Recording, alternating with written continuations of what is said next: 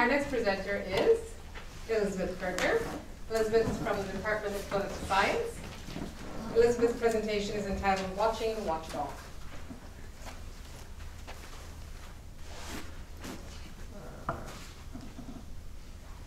When was the last time that you insulted or criticized an elected leader? 5 minutes ago? Maybe this morning? Last night on Twitter? Well, this man, a Turkish man, posted on Facebook a picture here comparing the Turkish leader Recep Tayyip Erdogan and the character Gollum from Lord of the Rings a few years ago. Not a particularly flattering comparison, and a Turkish court found this as well.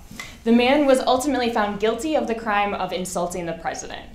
In the past few years, more than 2,000 of these cases of criminal insults have been lodged against individuals in Turkey.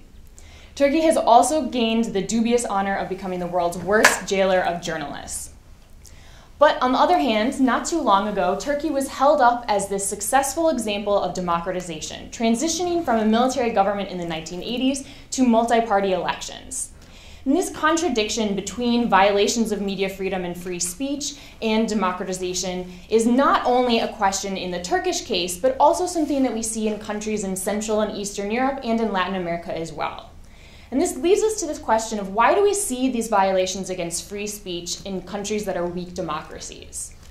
I look at this question through the lens of the Turkish case, and I find that leaders can both benefit from censoring media, and they have advantages if they allow for greater open media freedom.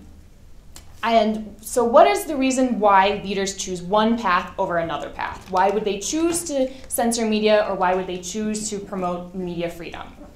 I looked more closely at the cases of media censorship in Turkey, and I find that, interestingly, in the past we saw that leaders chose to informally repress media or intimidate journalists, but today we instead see that they use existing institutions or courts or laws, such as laws about criminal insult, to repress media and create a self-censorship environment. In addition, I find that these instances of censorship are more likely to occur around the times of elections rather than at any other point in history.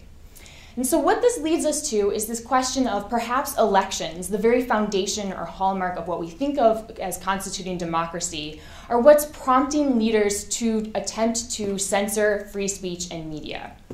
So the moral of this story, not just don't tweet about Gollum, but the moral of the story here is that the institutions of democracy, which we think of as working and supporting each other, courts, elections, the press, don't always do so, but can in fact be used by individuals to work against each other and undermine democracy as a whole.